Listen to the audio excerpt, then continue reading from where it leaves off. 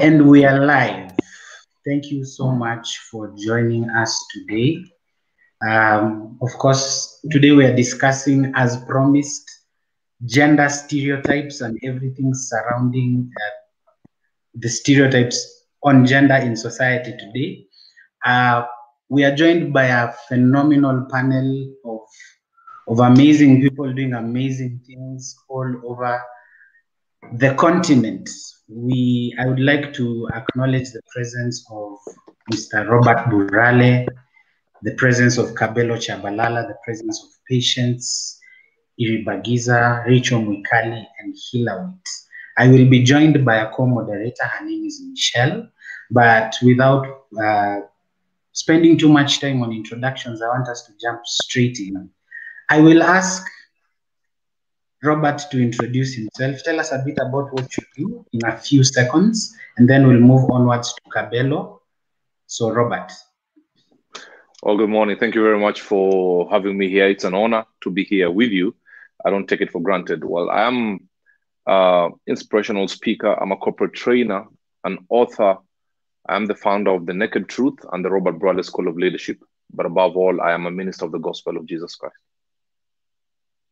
Thank you so much, Robert. Kabelo Chabalala.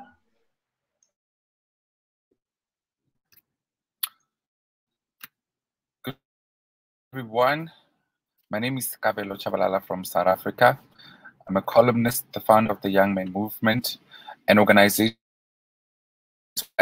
of boys to ensure that we have better raised boys that subsequently are going to be better men in the future. And yeah, that's what I do. Thank you so much, Kabelo. Over to you, Patience Iribagiza. Patience.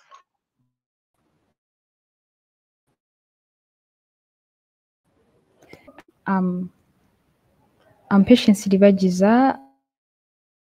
I'm from Rwanda. I'm the executive director and founder of a non-government organization called AfroArc, and we work on women empowerment, and as well as GBV and socioeconomic empowerment generally among the youth. Thank you. Thank you so much, Patience. Hilawit, please introduce yourself. Hi, everyone.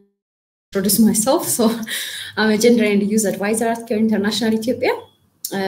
Basically, my job is ensuring mainstreaming of gender across programs, both development and humanitarian, and supporting capacity building, and also like evaluation, monitoring, etc. Overall program cycle, gender mainstreaming. Yeah, thank you. Nice to meet you all.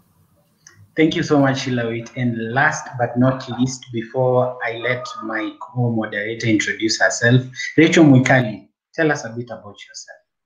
Hi, everyone. My name is Rachel Mwikali. I'm a proud and apologetically African feminist based in Wadare Informal Settlements. I am a co-founder and convener of Coalition for Grassroots Human Rights Defenders Kenya.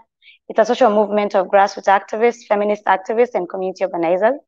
I'm passionate about gender justice. That's why I'm here. And being also that is 16 days of activism. So I'm looking forward for the conversation. And now we can sort of contribute in one or another to ensure like... Thank you so much, Rachel. And I want to introduce Michelle.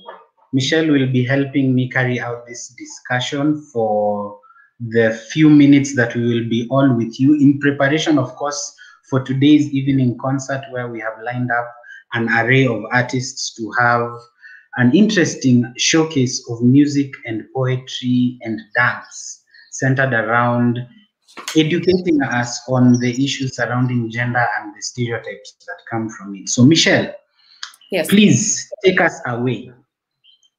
Thank you so much, my co-moderator, Robin.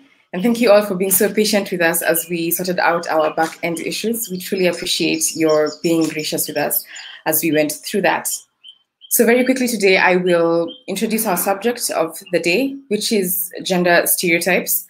I think also in the interest of time, you will forgive me for not getting into the individual profiles of all our speakers. However, we will invite them tell us a little more about what they do and how that connects to the work around gender. So very quickly, before we get into the main part of this, conversation, I'll invite all of you, in no particular order, to quickly tell us about your work and how it connects to gender work. So I'll start with Patience Iribagiza. Dr. Patience, welcome. Kindly tell us a little about what you do and how your work connects with gender work. Welcome. Thank you so much, Michelle. As I've said, it's a great pleasure to be here. I guess you can all hear me well. As I've said before, I'm the executive director and founder of a non-government organization called AfroArc. It's a young women-led organization, and we do work in different sectors, including sexual and reproductive health rights and services, women empowerment, governance, and as well as nutrition. So through women empowerment, it's all that we strive for gender equality. So I would say maybe one of the programs that we have already on the ground and mostly in villages, because that's where there are people who are still influenced by culture.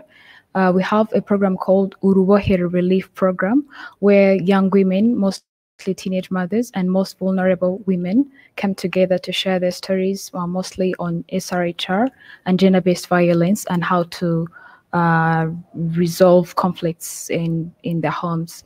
So through that program, we've been able to harmonize, I would say, gender stereotypes, mostly trying to talk to wives and husbands in person and how they're going to, on how they identify their roles at home based on their genders. If it's a wife, you have to be doing cleanliness at home, taking care of the family, and the husband forgets that it's also one of his responsibilities besides looking for money.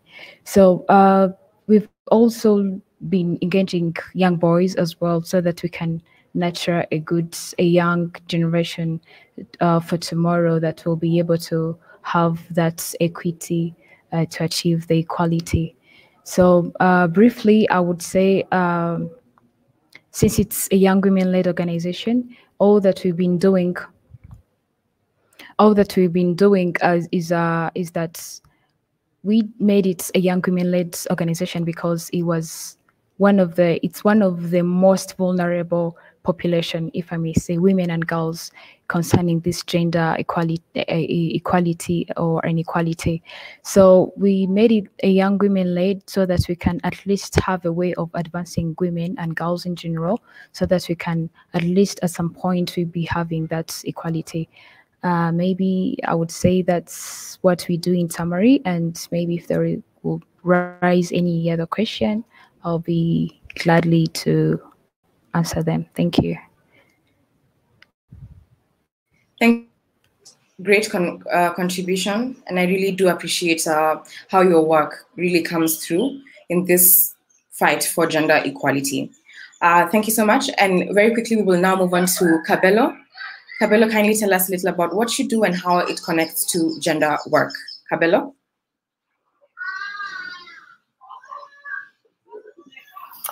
Thank you very much.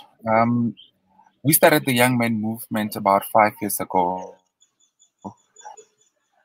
And looking through the village where I come from, I realized that there are quite a lot of issues regarding the boy child, that we are in a society that is more focused on the victims and not doing much about the perpetrators or potential perpetrators, which will be boys and men in this regard. So then we took it upon ourselves to say that we need to get to a space where we also look into the life of the boy child. What are the things that are contributing towards the negativity of his masculinity? What are the things that are making them grow up to be hard men that only emote anger and nothing else? So that is how we get into the gender issues, to think that for us to have a society that has more progressive men and women, we need to start focusing on the boy child. We need to ensure that we give him the necessary tools to ensure that he also becomes better, to ensure that he also looks into his life and understands the dynamics, that it's not about raising boys and men that will respect women and girls, but about raising men and boys that will respect human beings in general. So our aim is to raise better men, better boys who will fit into a society that is ideal, who will also contribute towards us fighting patriarchy, us fighting misogyny, sexism, and any other form of things that we do not.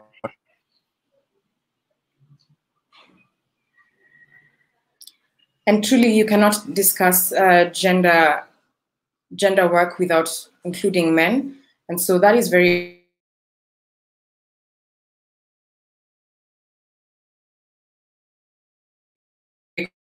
commendable.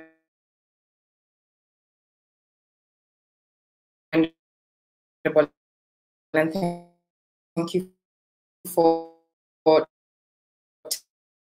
telling us a little more. I hope we didn't get cut off. In case we did, my apologies for that. My Wi-Fi is misbehaving. I was inviting Hilowit to join in the conversation by telling us a little more about what she does and its impact on this conversation around gender. Hilowit? Yeah. Okay, so as I mentioned earlier, my role is basically advising programs and projects on mainstreaming of gender and youth empowerment and women empowerment. So basically what I do is gender. So, but like as an organization, if I'm not sure if you are aware about CARE, but what CARE does, whatever, mainly the program areas are food security, SRH, and like humanitarian response, and also pastoral community, development in pastoral community, and resilience. So around the sectors, the objective of my role is ensuring integration of gender, women empowerment, and youth empowerment. What we do to do that, and what my role is in order to ensure mainstreaming of gender and youth empowerment, is working on social norms. So the strategy we use is engaging community to discuss about the social barriers, like gender and social norm barriers, using different tools that allow them to create a community discussion, a community dialogue. So we bring together communities, both norm holders and like communities like women, men, boys, and girls, and norm holders like rule makers, lawmakers, religious leaders, community leaders. So by engaging this group of people, we identify norms that are more relevant to the objective we are trying to achieve in the project. For instance, if it's an SRH project, we're going to identify who are the norm holders in relation to women reproductive health. In this case, it can be, mother-in-laws. It can be religious leaders. While in the food security sector, it can be government programs. We have like a PESNP program. That's a huge program working on resilience, a government program. So whomever is a stakeholder in that sector, we're going to identify them as the norm holders. And we work with the community to identify whatever norm is that's prohibiting women involvement, women participation, and men, norm, men discussion, men participation in gender equality and youth empowerment. And we will hold on an ongoing community discussion. That's one of the most successful approach we use to address gender equality. When it comes to gender-based violence, we work mainly on protection and response, and identifying, pathways in the community, because the implementation in operational areas we work on is really broad, basically half of the country. So we identify pathways, we disseminate those, and also we make sure existing protection mechanisms are strengthened by the government and the community. Yeah, in short, this is what my role is in gender and gender-based violence. Thank you. Thank you so much for letting us know. And I know this is taking a bit more time than we had anticipated, but it's very important to also understand the different contexts to better understand how our contributions to this conversation impact the different contexts that we come from. So very quickly, we will now go to Rachel Mwikali. Hi, Rachel. Hi, am I audible enough? Yes, you are. Yeah. Very audible. Kindly tell us about your work and how it connects to gender work. So, the way I'd say it, it's not my work, it's our work as Coalition for Grassroots Human Rights Defenders Kenya. And we are based, the way I said, in Mathare Informal Settlement, which is the largest informal settlement. But as our movement is more into even other grassroots community and informal settlements. So ideally, being a movement, our leadership is more on a feminist-led movement with feminist value, feminist approach, and human rights approach. The fact that Kenya is also patriarchal and misogynistic. So you find a lot when it comes to women making our own choices and girls. And when it comes to even like the spaces that are there are not, both private and public spaces are not safe for us. So what we usually organize is organizing based, any human rights issues we link with it in terms of gender justice issue. Like for example, now there's been COVID. So as COVID affected women, keeping in mind also women and girls, we are not homogeneous. So how does it affect different kind of women? But also in terms of ensuring that we do a lot of political education and ideology on feminist values and organizing. And organizing meaning in terms, if you look at the history of Kenya, a lot of women contributed even a lot in the liberation struggle, but our story has been erased. People like the late Professor Wangari Maathai.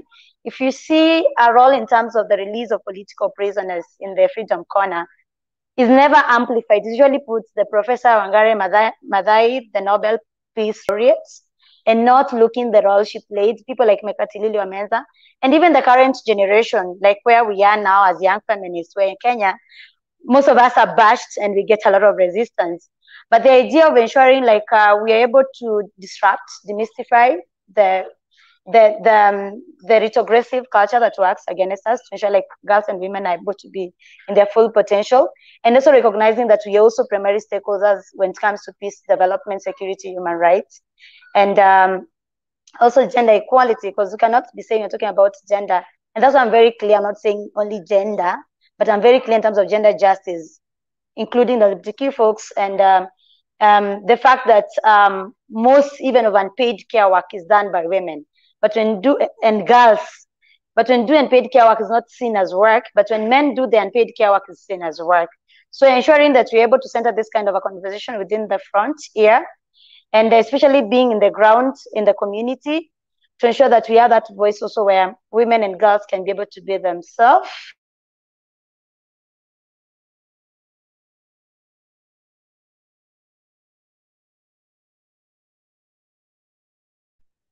But the most important thing is about centering that voice. What are these that work against us, women and girls, and women human rights defenders? So I'm looking forward, and the fact that this is 16 days of activism, where we are able, like, in terms of also engagement, we focus also a lot on kids, teaching even the kids when they are growing up, how do you respect girls, even if it's boys, and how also like do we live in an enabling environment that ensures there's opportunity for everybody, and not only for one gender. Yeah, so I don't want to talk much, we'll talk as we continue the discussion. Thank you. No, but this is very important to let us know the different things that are happening in the field, in the places where most of these issues are rampant, and where there are even more layers to the issues that contribute to this becoming a major problem as we go along. So thank you for that, Rachel. Lastly, but not least, we will have Robert Burale telling us a little more about how he does what he does and how it connects to gender work. Welcome, Robert. Well, thank you. Thank you very much. I do appreciate it. As I said earlier, I do quite a number of things. But what I would want to put in the heart of, I've been doing the men's conference. I have the Robert Burale School of Leadership, and I have a mentorship program. And the mentorship program really is to raise men and women to understand who they are in society and not grow up looking at each other as enemies, because we've realized sometimes now we do have boys and girls and the female and male gender fighting each other. Yet if we're supposed to work together for upward mobility, and also, of course, as a minister of the gospel of Jesus Christ, is to make sure the men understand their God-given grace over their lives, and for the women also to understand what God put in them before they were born, so that they grow up with the right identity, because growing up with the wrong identity is conquering the wrong mountain successfully. Or you're the kind of person whose right leg is on a banana peel and your left leg is on a slippery floor. So we have people quickly driving very fast towards the wrong direction. So we need to bring people back to the table and make them understand that we are not fighting each other, but we are supposed to work together for upward mobility. I hear you, and indeed, that is all valuable work. So one of the first questions we had prepared for you, before we even get into the technical definitions of what a gender stereotype is, for the benefits of those who are probably hearing this for the first time, maybe we start with some examples. What is a gender stereotype that you grew up with? So I'm going to split this across the panel. I will have 3 panelists discussing examples, and I'll ask another 3 to just give us a general explanation of them. So I will direct this question to Burale. Yes, Robert Burale. What are some of the examples of gender stereotypes that you have encountered, either from your childhood or even leading up to present day? Well, 2 things. Number one, as a boy when I was growing up as a male child, is a boy should never show vulnerability. And if you show that, you're a weak man. And now in my older self, see, I'm not a very young man with my silver fox, but I'm not too old anyway. I will always speak about when divorce happens. People know I'm a divorced man, minister of the gospel, a public figure. So you get a lot of judgment, like you as a preacher of the gospel. Why are you preaching the gospel? Why are you talking to us about relationships, yet you cannot keep on your own? So I'm sure I'm going off topic, but I needed to bring that because many divorced people, and I've been leading quite a few of them in an association we have, feel that they're judged in that area. It's a stereotype that every divorced man should not stand up and talk about it. Understood. Thank you for that. I will also invite Hilawit to tell us, to give us an example of a gender stereotype that you either had when you were growing up or something that you have is still true for you in present day. Yes. Yeah, I think for me, the one that stands the most out is girls need to be shy. You have to say less. You have to, shy out from public speaking. I'm not naturally, an interest person, but I had to. I wanted to be. I tried really hard not to speak up when I was really young. Generally, as a culture in Ethiopia, we don't speak that much, by the way.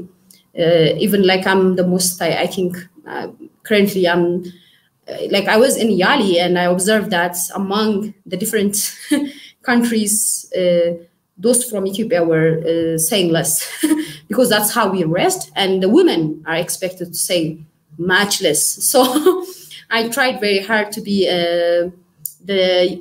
distant, like shy person as a woman.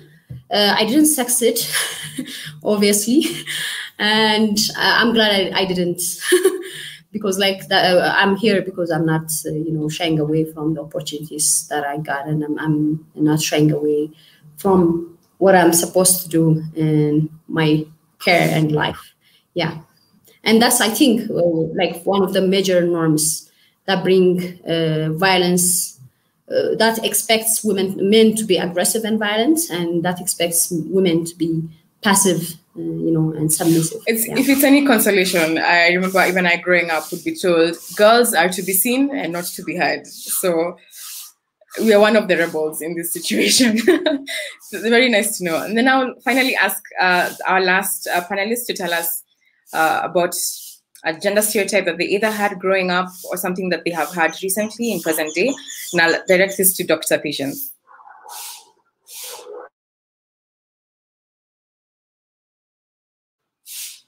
Unfortunately, you are muted. Thank you so much. Sorry. Mm-hmm. Oh, you can hear me now? Thank you so much. I would say, starting from what my colleague just said, I'm still even facing this thing, because when it comes to public speaking, they expect that if you're a girl or a woman, you know, and you're addressing to a big number of people, that means that you're way beyond someone's, you know, you're way beyond what a girl should be or what a woman should be. So in Kinyarwanda, they call it ingare. That means someone who is, you know, when a child is not displayed at home, or, you know, a child who is involved in drugs and all that. So it's like the parents are kind of like not really much giving more, they no longer give the child an attention as a good child, if I may say. So that's literally what happens to me up to now. So I grew up so timid, I couldn't speak in front of people. And that's one of the things that when I grew up, and that's one of the things that when I grew up, I kind of was like, what should I do for my fellow girls or for my fellow women who heard such timid or shying away situations as girls? How am I going to empower them? So besides that, I remember one time when I was in senior 2, I used to do basketball, and my dad would say, no, you should stop that. Why? Because you're going to have a masculine shape. So, and I was really interested, and felt like I really enjoy this. So it was really hard, because I was like, why should I do it? If something that my brother can do, why do they stop me from doing it? So at some times I could go play without telling him. So if I could, you know, I could even, like, we have an opportunity to join the basketball academies so that we can, you know, go to bigger teams. So I couldn't have the chance because my dad could tell me, no, you should not go there because you're going to have a muscular shape. So it's something that we are still as well facing as women and girls. I would say it's really hard, and we're still struggling with it, but at least we know that we are capable of doing what we want to do. So that's why we're still fighting to way forward to see at least at some point that even men, and all we do that we engage men and boys, so that at least at some point they'll be able to see that we can do what we can do, and they can do what they think that it's only meant for only girls or women. So I'm really glad that today I can be able to use this opportunity as well, be able to talk to many people as possible and share my ideas. In Rwanda, we have a proverb that says, what a woman can say, if I try to translate it, it's like, there won't be peace. That means any idea or any thought of a woman can't build anything at all. So today, that's literally what women in mostly the married women are facing, and that's where we have literally divorces, as my colleague said earlier, and GBV as well, which is at a high rate. So I would say we are still struggling to see a better future with no gender stereotype, with no gender identification concerning characters and roles. Thank you. That was quite elaborate, and I thank you so much for also saying all these things, because in a way you have preempted some of the issues we will discuss in this panel. How all these stereotypes contribute to identity for the different genders, and how that can be problematic, be it socially, be it at the workplace, be it politically. All these are things that all these nuances we cannot go without considering and even unpacking for those who might be truly unaware. And now we will shift gears, and I will change the questioning a little. Rachel and Cabello, I hope you do not mind. The next question I was going to ask is, in your opinion, how are stereotypes formed? So I'll start with Kabelo, and then we'll go to Mwikali. Kabelo, can you tell us, in your opinion, how you think these stereotypes come to be?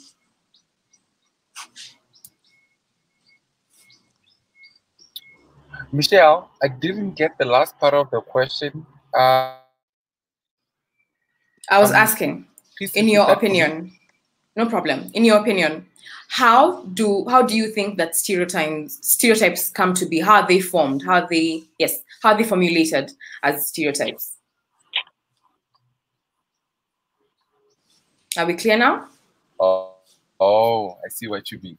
I think we live in societies where, yeah, I'm very clear, thanks. I was saying that we live in societies where if something is done over and over again, it sort of becomes a norm. And because at first, those that may see it as a problem don't voice out their issues or concerns.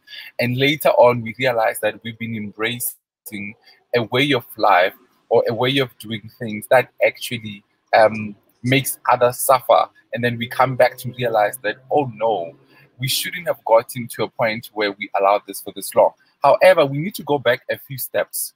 There was a point where it was very much normal for, I'll give it in a South African context, where we talk about labor migration, where people will move into the big city called Johannesburg, leaving their villages just to seek after work, right? And in most cases, it was mining. And under those circumstances during apartheid, it was more men that were required to do this hard labor, leaving women at home to take care of the kids and other things that they can do within the household, right?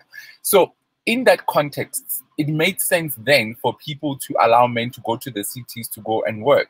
But in the context of today, it's very different that even women can go into the mines, because the work done in the mines doesn't only just require physical strength or what we will term masculinity in that regard. So sometimes they are a result of what is required at a particular point, whereby the man will come back home, and because he was at work the whole day, the woman will be the one cooking. But today the context has, if I'm working, I knock off at 5, my partner knocks off at 7. When they come back home, they should find dinner ready, because we're living in a society where the working hours are different. The responsibility to cook is not something that should be subjected only to women, because the circumstances have changed. So in us even correcting what was wrong, we also need to give context. We shouldn't just talk about bashing what was done then. We must remember the context in which it was done. So part of the things that create all these gender stereotypes is how society was built. It's how all these governments that were running Africa, to be even more specific, were trying to achieve their goals. And in most instances, labor was reserved for men, and dealing with chores at home was something that was done mainly by women. So that is how most of them were formed or formulated. And today we have a chance to correct most of them, if not all of them, to a point where we make men aware that the responsibility to eat is not something that should only be your wife's responsibility or your partner's responsibility. Cooking, making food is a basic need. Both men and women, girls and boys, have to be able to cook, because we're not living in a society where we need to move far away from home to get jobs. And even if that is the case, it's not only just men that are moving. Even women have the opportunity to leave their homes, to go work outside their country, to go work outside their city or outside their village. And in that way, we need to start moving on with the times, understanding as men that times have changed, and we also need to be playing certain roles that normally we wouldn't play. And it was not wrong of the time, it was because of the circumstances allowed for such. I like that you point that out, that at some point the stereotypes were there to maintain law and order, or in some way make things work easier for communities.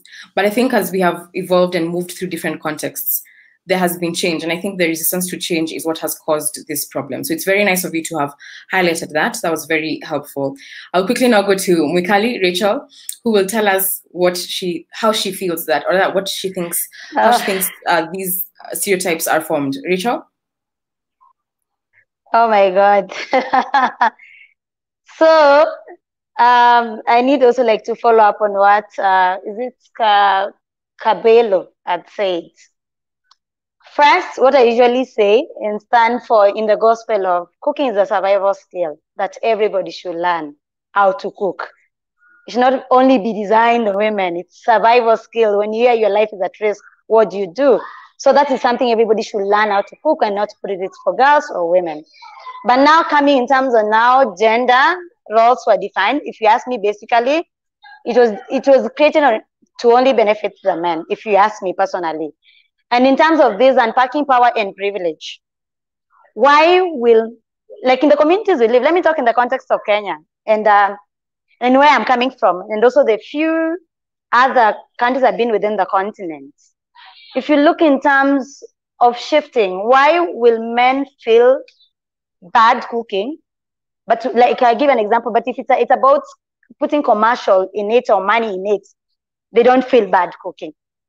I can say I'm a chef. Men can say that they are a chef, they're working in Sarova or Stanley, blah, blah, blah. But do these men, the same men who cook in those places, come and cook for their kids and their partner? They don't. So it's about power and privilege.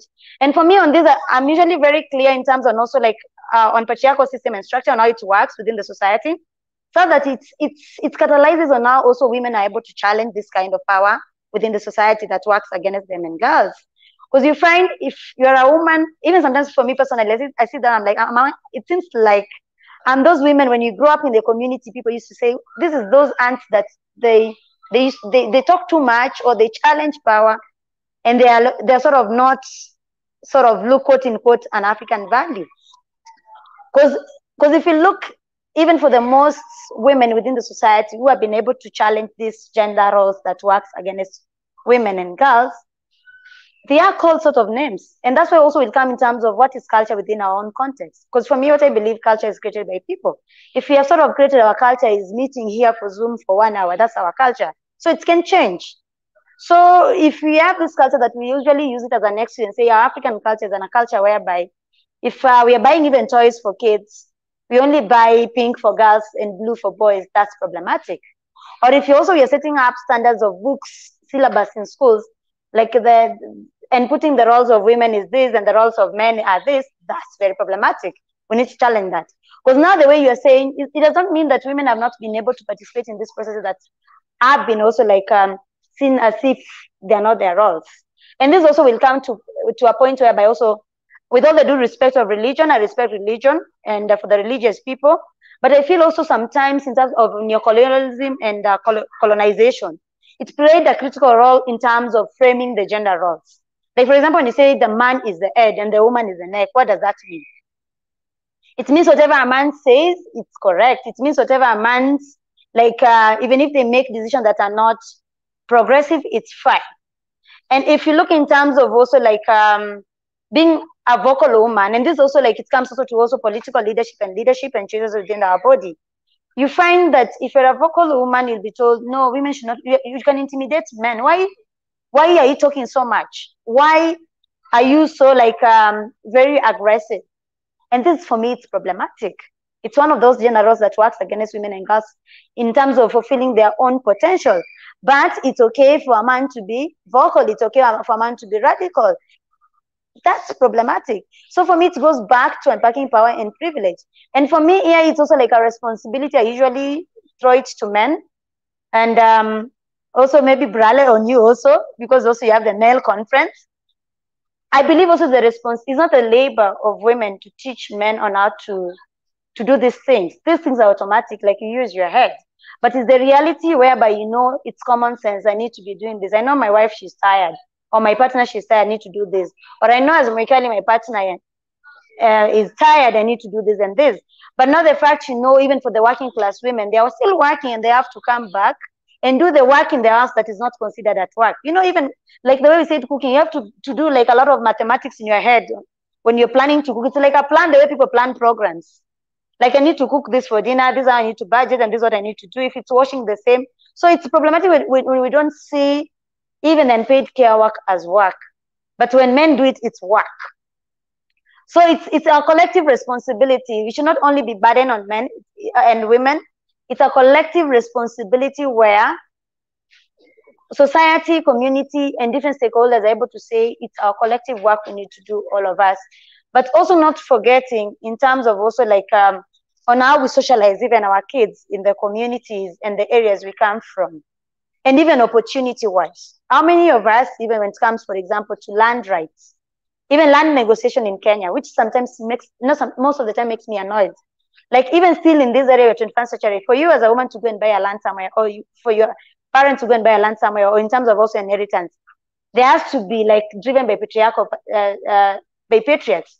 Like it's only men that are allowed to negotiate and not women.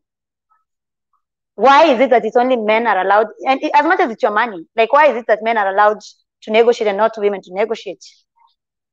So you see where now it comes to power, because they know when they feel they are the ones controlling, it feels that the ones they're in that.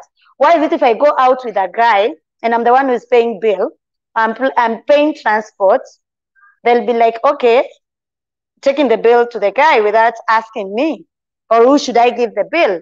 And it's very unfortunate because of this, the way I'm saying, the patriarchy that has been catalyzed within our own community, that it has also been mastered in such a way women are able to be internalized in it. And when they are doing it without the political consciousness and understanding, they'll never understand it's something that has been created to oppress us. Because for me, I feel gender roles are also oppressive. And that's why you will see that even when it comes to discussions, when people will tell you, you know, Rachel, you're a feminist, but leave your feminist outside the door. When you're in the house, you're a feminist. I'm like, no, my friend, feminist is in my DNA, it's 24/7.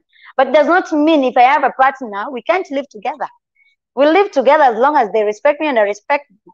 And as long as we understand this where we are sort of to be. So I still believe it's the right timing, and I love the kind of conversation, the way it is, even the panelists, and seeing where it's each one of us responsibility in shifting these narratives, in shifting these realities, because where we are, we can't maintain.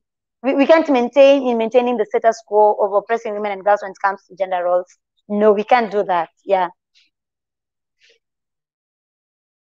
One of the things that's coming out from that very powerful, almost very personal interaction with gender stereotypes and how they've affected women in general is the fact that some of these things are so deeply internalized that even changing them becomes quite a challenge. And I can understand the challenges that come with, you know, change and how the resistance to change, especially where there were benefits once being enjoyed by a particular party, and them having to relinquish some of those benefits. I totally understand how difficult it is. And you're really right that this is work for everybody. Everybody is involved. Nobody will be left behind. I have just been alerted that we have one of our final panelists, Nyawira, is on board with us. Hi, Nyawira. Hello? Okay. But as we're going through, I will touch base with Nyawira as soon as she's ready.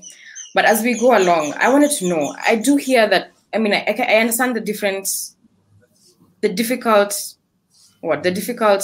gender stereotypes that exist already. But I'll throw this question to Hilawit. In your opinion, do you think that there are good gender stereotypes? Are there things that, I mean, is it all bad? So is there like a good gender stereotype? I think Cabello was mentioning how the stereotypes come up into the community.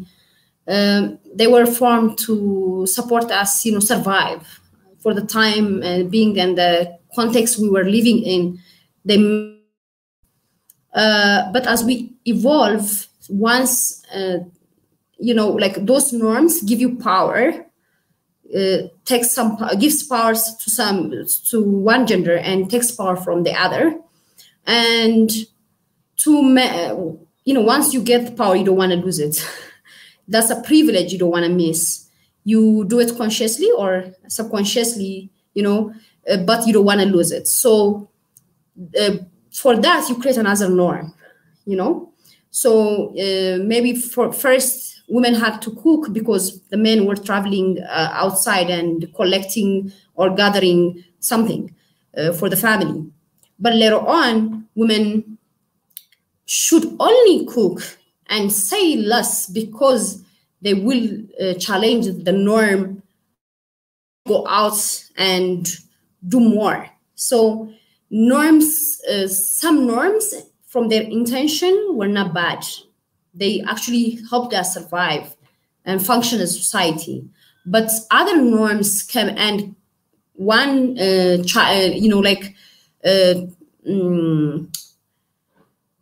perpetuate the bad or the wrong side of it, and other created another problem by adding other norms.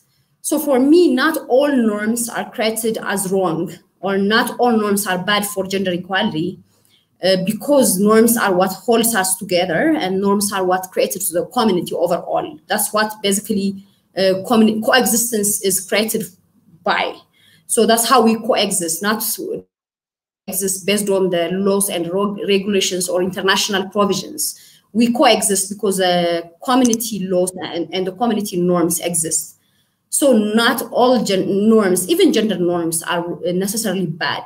But as I mentioned earlier, based on our needs, based on what to need to continue and how we should survive, we have to come up with a way of rewriting the norms, rewriting and challenging the norms. So we won't be getting rid of every social and economic norm and social norm overall, but we need to rewrite it, and we need to critically question them so that we can see the consequence for gender equality and gender-based violence, particularly gender. So when we talk about gender norms, we need to be really careful why we are challenging it. So like I heard Rachel talking about, mentioning and saying little things about African feminism, Afrofeminism, radical feminism. And I think for me, not all feminism works for. Sorry, you've muted yourself. Sorry, just unmute. I don't know what happened really there. Sorry. So I will restate the statement. So I heard Rachel mentioning a little bit about feminism ideologies, and I believe every one of us, especially women, we lived in, well, those women who stand out of the norm, stand out of the context you are expected to. You lived by some feminist ideology, whether you like it or not. But what that feminist ideology did to your life and which norms were you challenging is the main thing we should talk about. So we should be careful about when we talk about norms, when we talk about feminism, because not all feminist ideologies works for everyone. Not all norms are bad. So we should be careful, and we should be contextualize the feminist ideology, the norm ideology, the change ideology we are taking upon. So I'm more of African feminist than a radical feminist.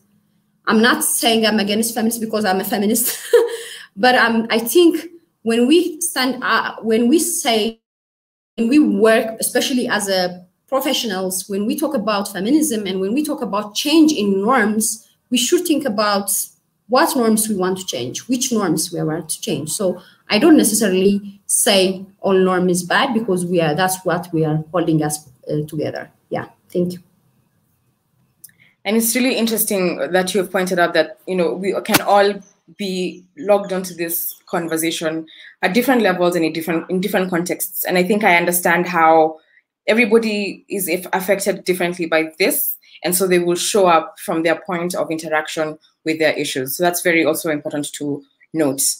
I will also ask Robert Burale the same question. In your opinion, even just based on what you are familiar with, do you think that there are certain elements of gender stereotypes that are, is it all bad? Is it all gloom and doom? Are there things that are working, you will answer that as you see fit. Robert? Okay, thank you very much. I like what the other speakers have spoken, and I do agree with them. Sadly, sometimes when we hear the word stereotype, we tend to lean towards a misguided perception about something based on influence, whether it's media, culture, and all those things. But yes, as our previous speaker who has just spoken, rightly put it, not all is doom and gloom, but we have been tuned to think when you hear the word stereotype. And yes, rightly so, it means then it's something, a misguided perception about something. But allow me also, and I think Madam Mwikali is doing a fantastic job, and I'm glad she's a very well articulated lady. And I know I'll always come from the place of the Bible. Remember, I'm a minister of the gospel. So that is one thing that I hold very dear to me. Yes, there is when we say, who say the man should be the head and the lady is the neck. We can't have two heads. And allow me to explain further. Both are heads, but in different ways. There is a way a man is the head, but cannot work without the headship of the woman. What do I mean? We look at the head. The head has the eyes, has the nose, has the mouth, and has the ears. Okay. And it is the eyes that have the vision. And that's why. And the truth of the matter, I have had the privilege of escorting many young men for dowry negotiations. And most of the time, it is the mothers of the girl who ask, oh, young man, where are you going to lead my child to? I'm giving you my daughter. Is she safe with me? So it's clear that a man must have the vision to take the family forward. That's why the eyes are there, and the nose to smell there is danger for the family. The mouth is there to speak where you want the family to go, and the ears to have your eyes on the ground to know where your family is at. But remember, this head is useless without the neck. It is the neck that decides to turn where the head to where it's supposed to go. So a woman has the power. But now that's why I said when I introduced myself, is that we need to understand that we are not fighting from opposing sides. And if we do that, then there has to be a winner and the loser. Let's understand that we must fight on the same side.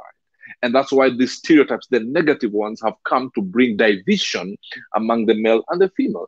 And let me be honest with you, and I've seen a comment from somebody, even in GBVs, do you know men are also victims? I was hosting the International Men's Day a few days ago, and there was a man there who lost his sight because his ex-wife poured acid on him. But now when that man speaks, people are trying to tell him, no, take it easy. You can't say a woman did this to you. That's also a stereotype, you understand? So we need to come to a place of convergence and understand we are not fighting each other. Like our lady said here, that not all feminism is good. There is a level of feminism that says feminism is bashing men. And that's not how it's supposed to be. There has to be some diluting in some, and gladly of everybody who has spoken here, I'm not seeing any toxic feminism, but we have to be very realistic here. So for me, I think my work today was just to bring a biblical perspective and understand, yes, we are the same, but at the same time, we're different. It's a conundrum. Same in as far as even ladies, it's inherent in them. They would say, nowadays, there are no men. I said, what do you mean there are no men? There are no men to lead us. And then maybe sometimes when the men lead, then some ladies say, who says he's the only one who can lead? So please, let's drive this conversation to bringing us together and saying we got to work together.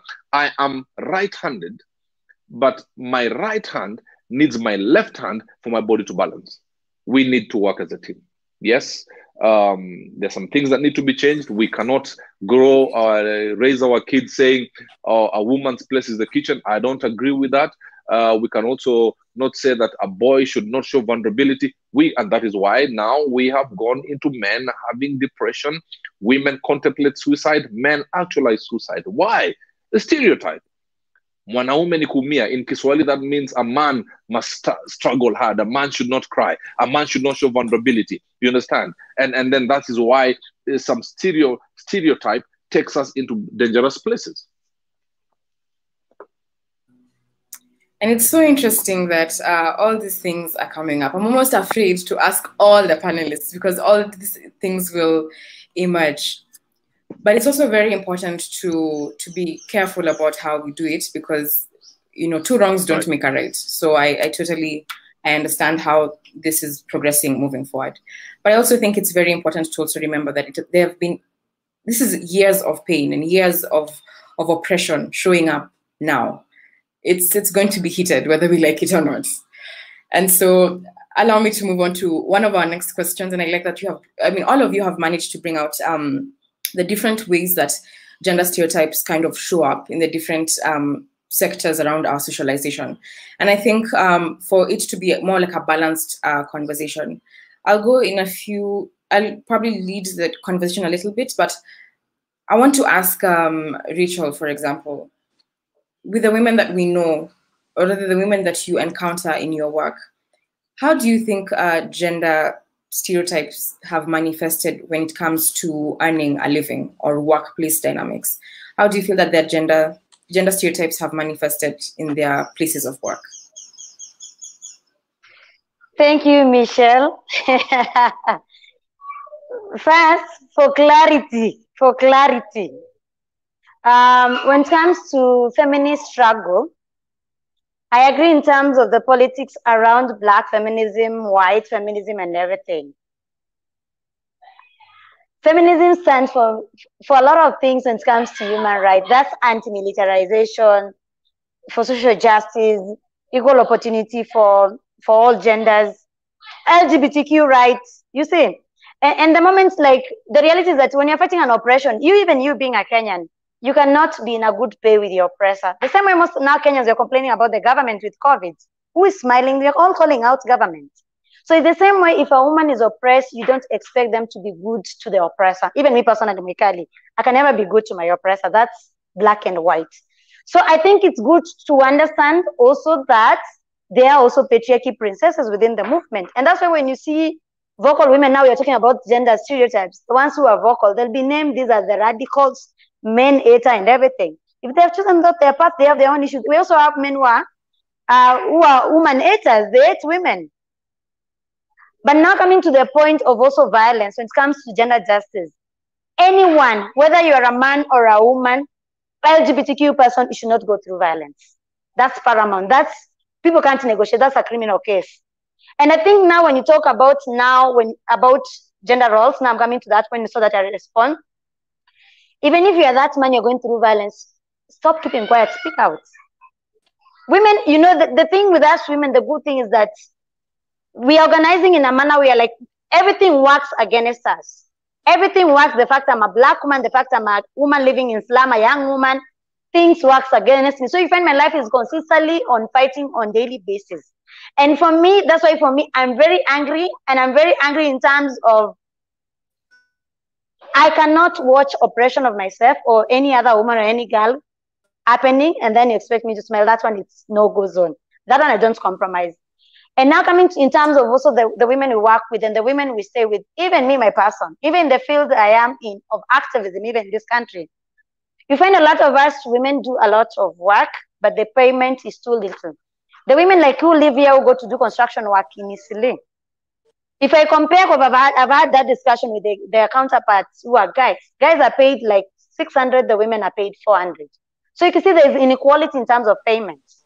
There's inequality in terms of quantifying the work both genders are doing. So you find still it oppresses women, and it oppresses like even in terms of the economic wise.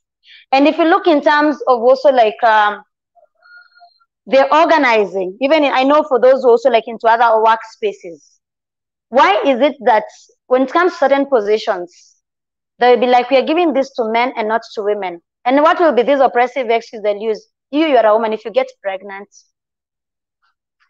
You see, the biology is usually used now against that as form of gender roles, where also the gender role which is seen as a woman role is for reproduction. But also at the same time, sex cannot only be used for production, it can also be used for pleasure. So you see all this gender role, when it comes even to sex, pleasure, and sexuality, it doesn't work on behalf and favor of women. When it comes even now with COVID pandemic, and now look in terms of the family, when you said, even when Brady said about the man being the head. And the reason why I was very clear in saying that women are not homogeneous is that women exist in different ways. And if we live in such a way, we are also quantifying that a family is where always there's a man, a woman, and kids. It's problematic. We have most families that are also women-aided. Do we mean that also those are not aided households with women who are powerful? So we have to be very clear when also we're unpacking these things so that it doesn't look, we only fall into this also part of role that a family exists where there's a man, a woman, and kids. Because there are a lot of even most families that are women-headed. My family is also women-headed. But now looking in terms on now, we have to shift. We can't deny also the media play a critical role. A lot of women, like when we did during this COVID, because we have been responding now at first as Coalition for Grassroots Human Rights Defender to move from to the work we do on a daily basis to now focus on humanitarian work, but with the lens of human rights and feminist approaches and gender justice approaches. We realize like a lot of women who do informal businesses, which quote unquote people will call informal, but for me I see it's businesses. They are the most affected. But when it comes to even the jobs, the one we called even the government package, they're not reaching out to these women. And even if it's the youth kazi kwa vijana, it only goes to kwa vijana, not the boys and not to the girls, which has been a discussion where we are pushing even our local administration here to involve more girls to access kazi kwa vijana and not be able to only get it to the boys. Because you realize the space, the way I say it is not enabling. And for those, the kind of opportunity that is given, it has to be like the one who can fight. And you know, also as women in nature, we don't like where there's violence. We don't like to be in a violent space. We don't like, and violence, when I mean violence, and also being that it's 16 days of activism, we need also to be clearly that violence is not only physical violence. Either it's economical violence, psychological violence, and looking in terms even the existing cases that have been going on, I'm trying to link different themes, like femicide cases, which makes me really annoyed. Looking where we started to end femicide in this country, you'll see it's a violence against women, it's a murder, but the way it was framed in such a way that it humanizes the girls and the women that were killed, but humanizes the guys who have been either the perpetrators or the people catalyzing that kind of violence. You could see even the musician, the way they were talking about this kind of songs that were catalyzing violence, but the same even guys, you not call them and tell them what they're saying it's bad. It's also like it's also like influence violence, which we should not all exist. You see, so it's very important to ensure like all of us call out this kind of violence. All of us call fighting femicide in this country, and refusing to use the moral card, because I don't like the whole idea sometimes, because what is moral to you might not be moral to me. It's like the same way, my dress, my choice. What you think is decency to you is not decency to me. So if I choose to be in a certain way, people should respect that, as long as I'm not violating someone's rights. And that's also the fact that looking all this spectrum of gender in such a way, it's looked in intersectionality manner. Like who brings what can it be paid? How does that contribute to this? What can be brought to this? How do we quantify that to be work? So I think it's very important. I know all of us come from different spaces, from different backgrounds, but we have to be able, it's a learning process, but also we have to also be able to teach ourselves to learn this thing. Nobody will come and teach you about feminist politics or gender justice perspective, but personally deep down in your heart to know, like, even I, Mwekali, I cannot perpetrate violence. It's wrong. I should not be violating people because I can say because I'm a feminist, blah, blah. But the fact that I fight for my own existence, people should respect that. Yeah, thank you. Wow, those were so many issues that I actually had difficulty keeping a track of all of them. But these are all pertinent to this conversation. And I feel like there is a place and really a space for all these conversations to be had. And one of the things I admire about what I'm getting from your contribution is how we should all be holding space for each other. We are all coming from different points of enlightenment when it comes to this subject. And so helping each other catch up with each other or move closer to a more inclusive, more diverse community, and letting people really just be themselves, expression of self, is what I'm really getting from your contribution. And I'm looking at the time and we are now into our second hour. So panelists, unfortunately, I would have to put a cap on how much time you get per subject matter. So kindly limit yourself to about a minute and a half. So then that way we can get a more inclusive contribution from everybody in our panel. Nyawira, I'm told you are now ready for us. Kindly confirm that you can hear us. Can you hear me at least? Okay, and then she dropped off from the call. That's unfortunate. It's okay. We'll wait for her to come back.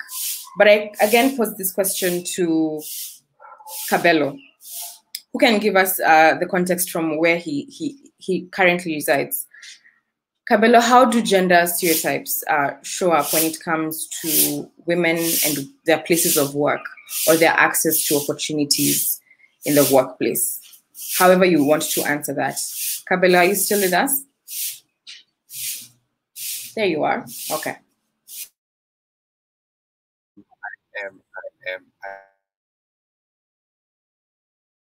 Just yesterday, we were looking at statistics that were coming out of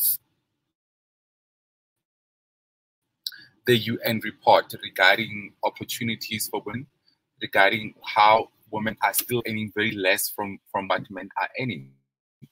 And it actually gives us a very gloom and very uninspiring picture of how things are looking from a gender perspective. And you realize that that is a result of patriarchy in the bigger scheme, that when men are given opportunities, we are failing to let go. We are failing to make space for women to occupy the very same spaces, because it makes no sense, even in a South African context, to say that we have less than 20% of women who are CEOs, in particular Black women, but we have qualified women in our space that can actually be given those opportunities. So I think for me, one of the biggest problems is that the patriarchal ways of life are so dire, they are so erosive that they are creating spaces where, as men, we are not even willing to give up certain positions, from even political positions. I mean, to be in 2020, look at American elections, and having America has been around for so long, the democracy has been around for so long, but it's only now that they're celebrating the first Black deputy female president. That for me, it just shows how we are not moving at the pace that we are ideally supposed to be moving at. And even here locally, when you talk about political opportunities and when you talk about women being at the forefront, you realize that there's still quite a high number of limitations.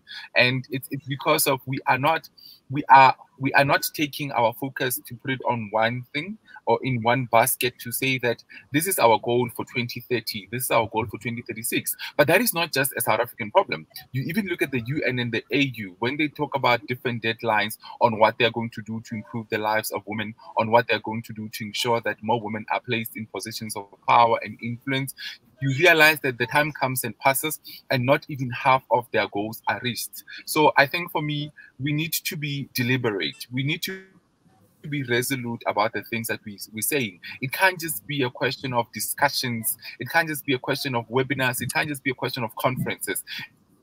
It must be something that we can measure. It must be something that we can look at and say, this is how far we've come. I couldn't agree more with you that, of course, there's been progress, but we have moved so slowly to get to where we are today. And yet even more work exists, or like there's an opportunity for us to cover even more ground. And now we will shift the context and we will move from the workplace and probably move to relationships and or other kinds of relationships. Let me say like friendships, for example. Modern day, or rather present day society. I'll say, Nyawera, are you good for us, Nyawera? Want to confirm that you can hear? I hope so. I can hear you. Can you hear me? I can hear you clearly and I can see you now. Paul, I really admire your resilience to stay on this call. I know how challenging it can be, and that's okay. I know. Happy to have you now. Right? It was hectic. And so very quickly, I want to hear from you. How do gender, in your line of work, because I know you're a producer and a music artist, and I want to ask you about relationships, because I'm sure those are things that you probably write about or share interests in. And so in your opinion, how do gender stereotypes manifest when it comes to modern day relationships, modern day friendships? And are there problem areas? Is it all good? Is it all bad? What do you think?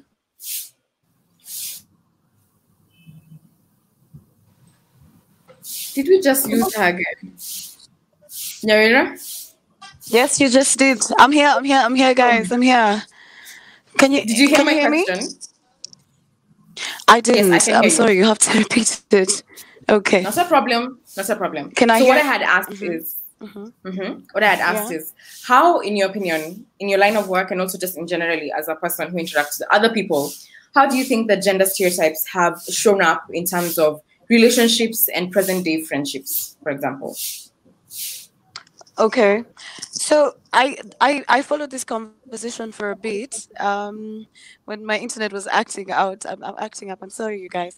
And I picked up Rachel talking about the LGBT community, because the whole conversation has been going on referring to gender as a binary, you know, and the way that I know it, gender is a spectrum. You know, you cannot say male, female, and end it there. There's so many in betweens, you know. But I'm just saying, I'm just putting it out there. There's gender queer folks, and there's people who do not identify as male or female. And then now makes the stereotype, the concept of now gender stereotyping even worse for such individuals. But these are the individuals I want to talk about, by the way. I'm here for the alphabet people. So in terms of relationships, stereotypes are coming from, like someone said earlier, from the way that systems are run.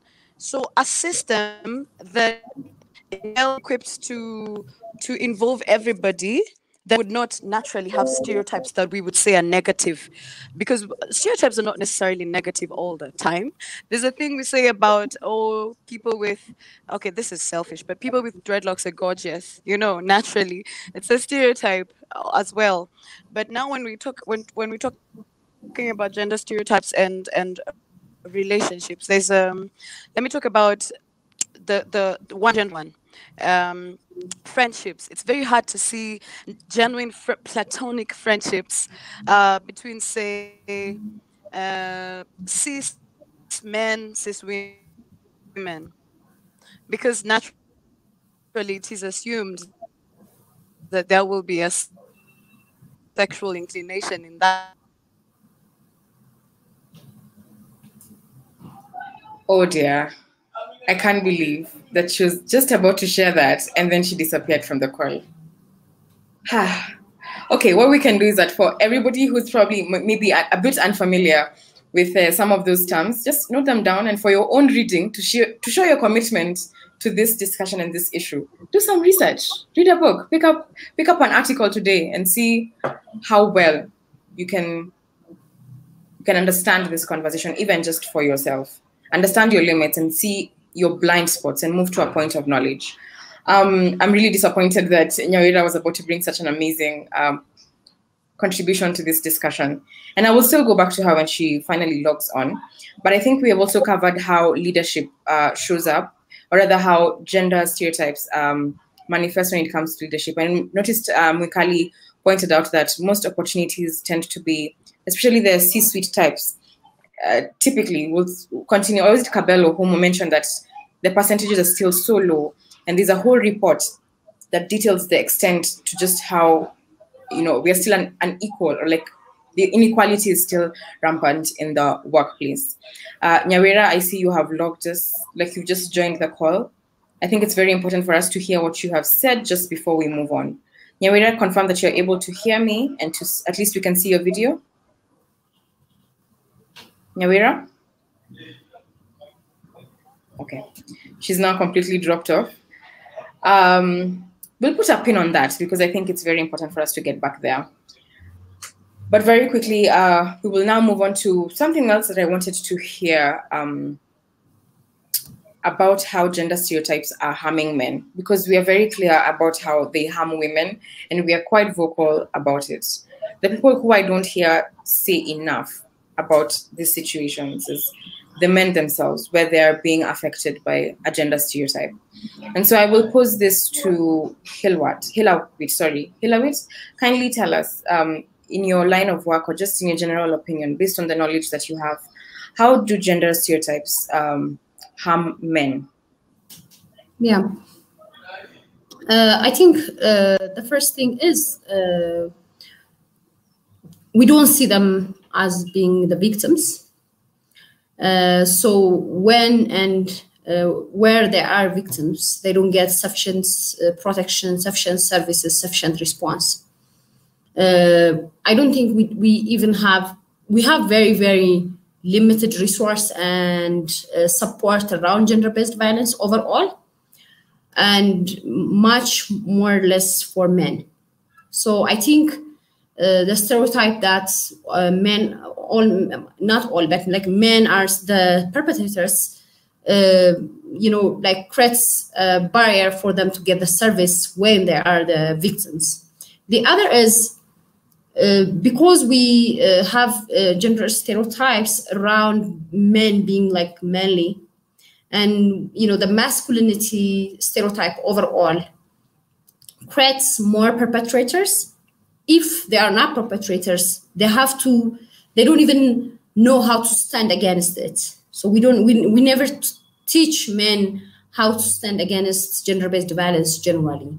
So it harms them because even if they want to, they don't know how to. So like the stereotypes, it makes them victims.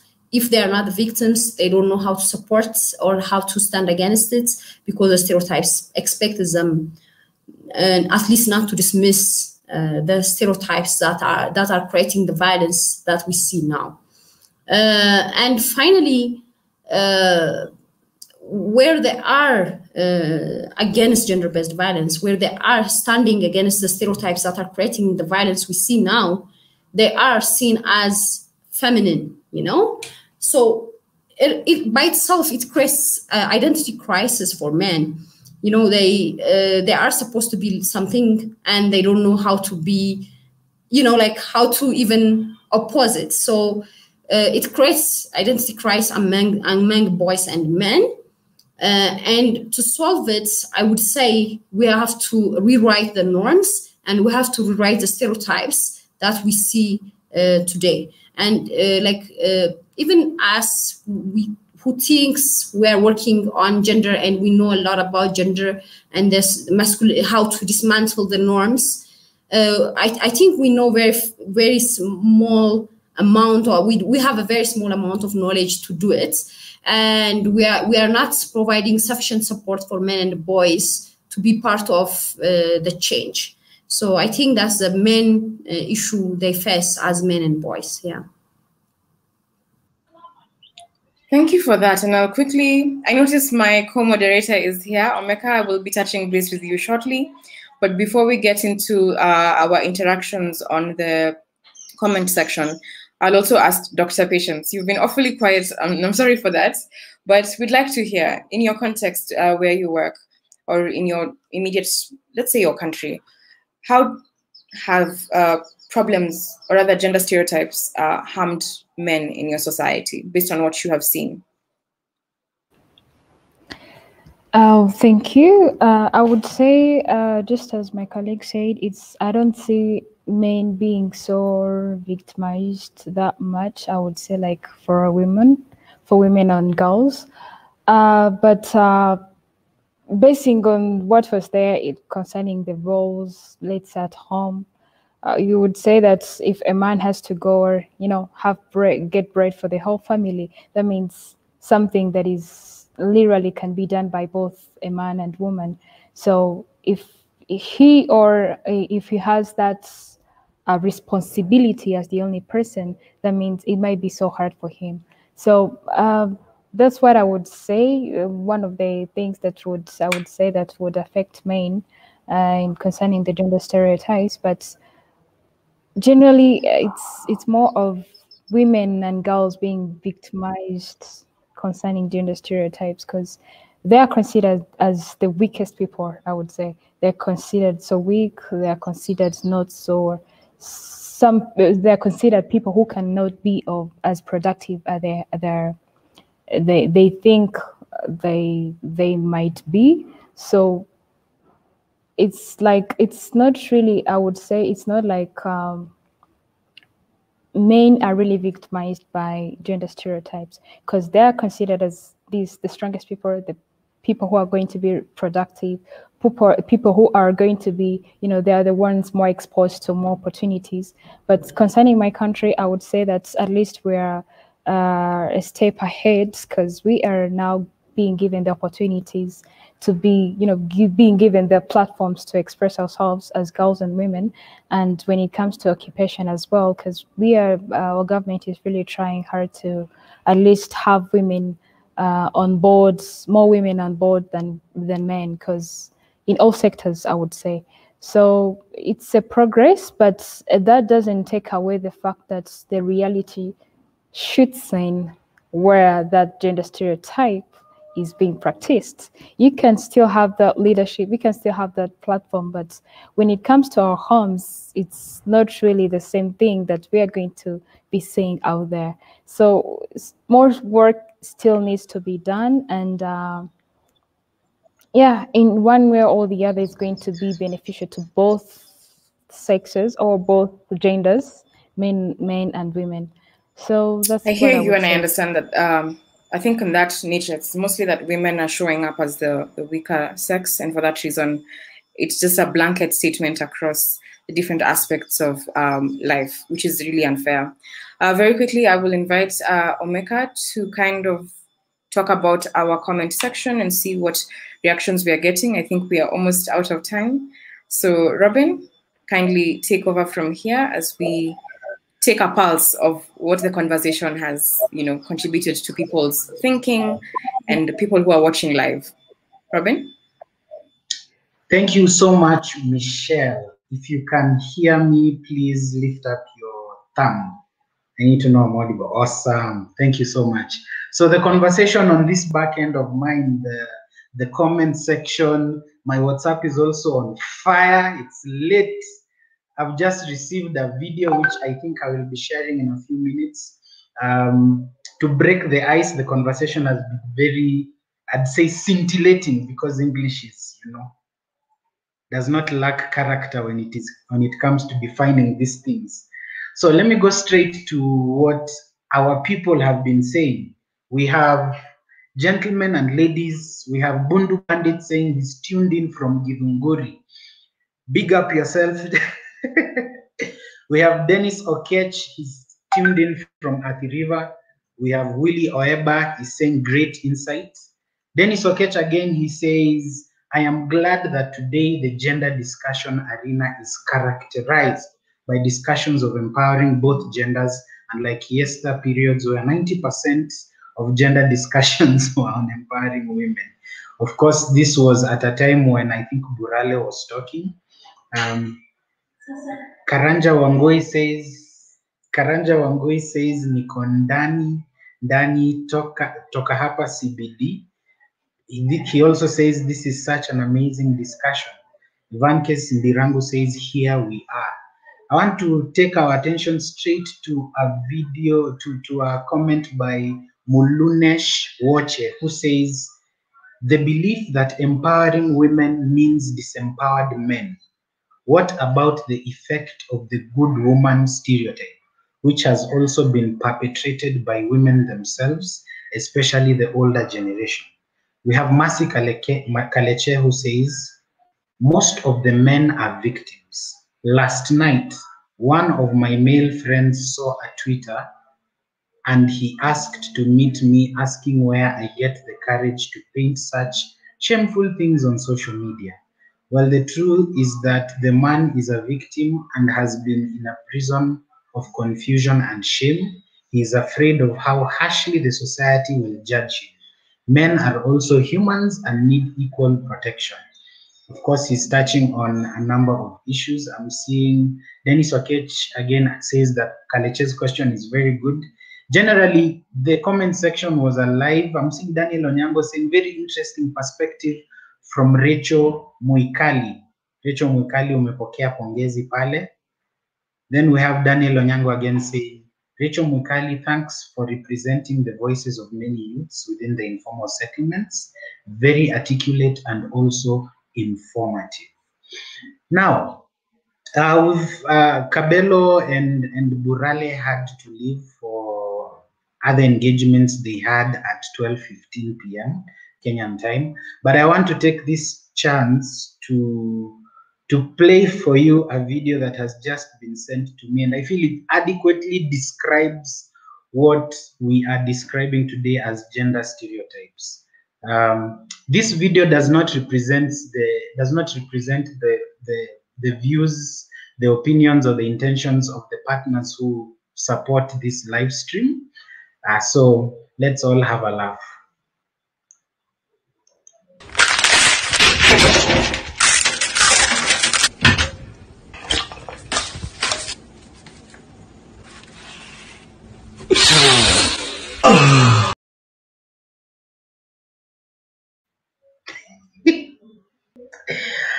I don't know if you guys saw that. Okay. Asanteni sana. I think I'm done with the comments. I will hand over to you, Michelle, for further direction. So, Michelle, asante. Thank you for that light moment, considering the heaviness of this discussion. Unfortunately, I feel like we have completely run out of time. It's now past 12:30. There are very important questions I had. There are a few issues we have not tackled, for example. I had wanted to discuss about how media has affected some of our gender norms and how we need to unlearn and how we need to hold them accountable for the messages that they portray and how those influence our younger children as they grow into the different levels of, being an adult or rather being a human being in this world. And so what I will do, because I'm a cheeky person, is that I will still give people 1 minute to make their contribution. It's like a final statement. And Rachel, this is to you. 1 minute. One. It's 1 minute. Because also I'm also running out of time. Yeah. We need to go to another meeting. And so my question. So I think if you're clear, go ahead. Okay, just go ahead. Mm-hmm. I think also media has a very important role to play in terms of pushing the agenda of gender justice. And this will go particularly with the kind of also news they bring in when it comes to the roles. Like, for example, I've been seeing in Kenya, where if a woman politician is found into a corruption scandal, it's usually amplified. But when a male counterpart is found in a corruption scandal, it's not a big thing. So I think the media needs to be having these sessions, even programs that are more gender justice. And also to put it clear, it's very unfortunate Nyawera, it was Nyawera, she pulled off. But I was very clear when we need to look in terms of people who don't identify as either men or women, and how it affects them. Like, for example, why is it okay for a man to catcall a woman, but if another man catcall them, they get annoyed? Yeah. Why does it happen that way? So you can see the power thing dynamic, but also looking into the fact that also we need to know also LGBTQ folks exist and why it's important to put them in this kind of conversation of gender justice. And feminism exists, Black African feminism exists. And the way I said, women are not homogeneous. As long as you have information, and if you want information, Google, there's Google, or look for it. Kenya, there's right to information. I know also there's that thing of also like it's not accessible to everybody, which also we are pushing as activists to be accessible, but also should not burden young women and African women, the burden of gender. It has to be a collective work. All of us can do it. And being that it's 16 days of activism, though for me 16 days of activism is every day, not November to December, let's ensure like we center all this conversation and try to change from an individual perspective, from where I sit as Mikali. What do I do that contribute to the gender justice struggles? And how do you center the discussion within the space of also even women living with disability? So I don't talk so much. Thank you for the platform, for the opportunity, for sharpening contradiction discussion. We agree to disagree, but let's push the struggle forward for gender equality. Yeah, and it's true that not all women are pro-women, but it's because of patriarchy. Not that women, we are not supportive. Women, we support each other and we love each other. But patriarchy try to find its way to sort of ensure they bring this narrative that doesn't exist. Because also I know, so there are men that are not, they don't support men, but they don't say it. But when it comes to women, they bring it as if atutambuani tunatambuana. Rachel, hebu nikuambie mute because unakaa kuendelea. Thank you so much for that. And finally, I will invite Patience to really give us her final words around anything around what we haven't covered, media's role, and what you'd like to see moving forward. Just your final thoughts as we bring this conversation to a close. Dr. Patience? Thank you, Michelle. I would say to start with, I would say commenting a little bit on what Rachel said. Feminism didn't come for superiority, if I may say. It came for, to harmonize equality. So it's just that different people have different opinions, and how different people do it, it also contributes, because everything we do, besides even feminism, how we do it, how we structure what we do, it also gives different messages. So coming back to the media and the future of young people today, media, the era we are in, it's a technological era, if I may say. Everyone is access media, and most of the information is passed on media, and anything that comes out today, or you say something today, in a few minutes you find it somewhere else, in a different country, in a different continent. So definitely, and also these media houses could play a big role. So one of the things, and I would say as well, the young people today, they're always on social media. Everything that goes on there, you find them more updated than the old people. So it also comes to engaging them. Whatever we do, we don't have to leave them out, because they're the ones who are going to spread that message, all that information.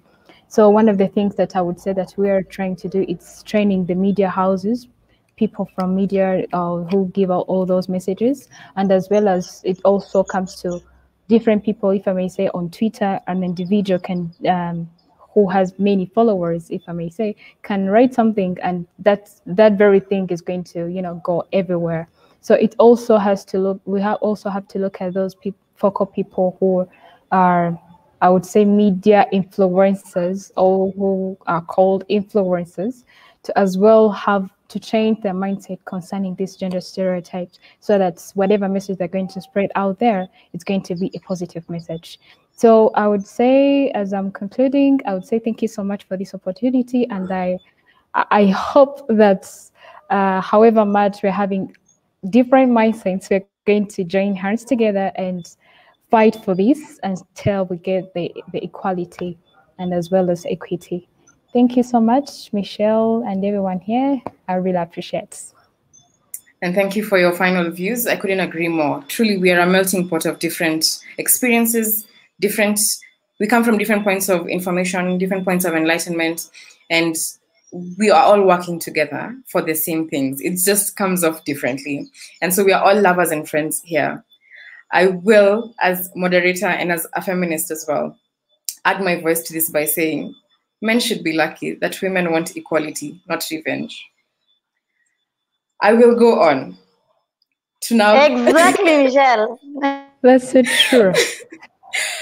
I will now move very quickly and thank everybody who was here. I'd like to now go through our panelists one last time before we close.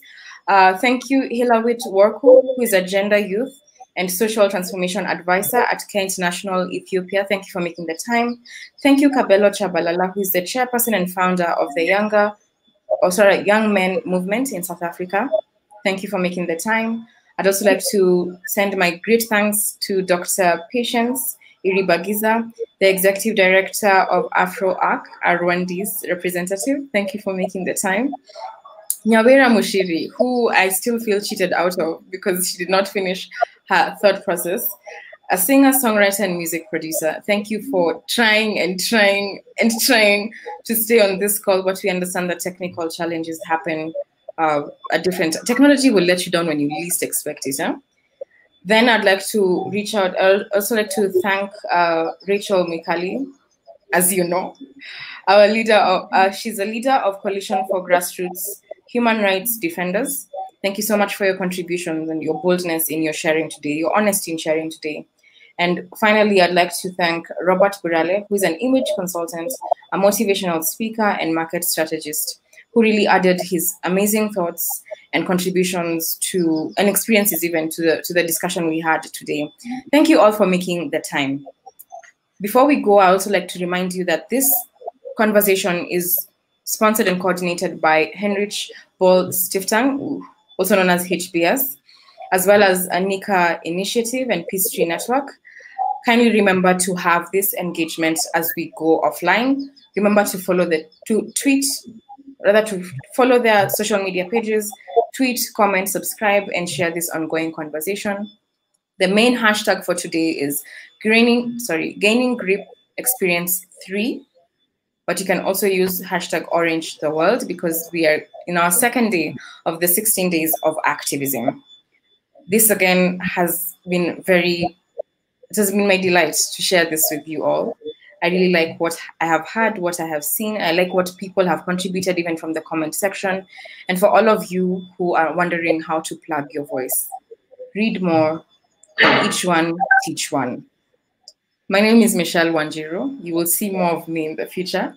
It has been my joy and pleasure to be your moderator. I will now hand over to our main moderator, Omeka from Anika Initiative. Robin? Thank you so much, Michelle. We can all agree that Michelle has done an amazing job, and we are leaving this discussion having understood a great deal of information and issues surrounding gender and how they are stereotyped in our society today. Of course, as she has said, this conversation is currently ongoing. We will still be having a concert in the evening. For those of you who are wondering where you will get to hear Nyawera's sentiments, she will be there performing live from Power Rooftop. That's going, of course, it's going to be on YouTube and Facebook on all these pages. Please join in with the hashtag Gaining Grip Experience 3. This concert will start at 6 p.m. Kenyan time. So for my friends in Rwanda, that is 5 p.m. Rwandan time. For my friends in South Africa, that's 5 p.m. South African time. For my friends in Ethiopia, that's 6 p.m. as well. So thank you so much for joining us. But as always, we have to love you and leave you. From myself here at Anika, from Michelle, from Rachel, from Patience, it has been well. And we hope that you're keeping safe, warm, sanitized, and social distanced, as we will be for today's concert at 6 p.m.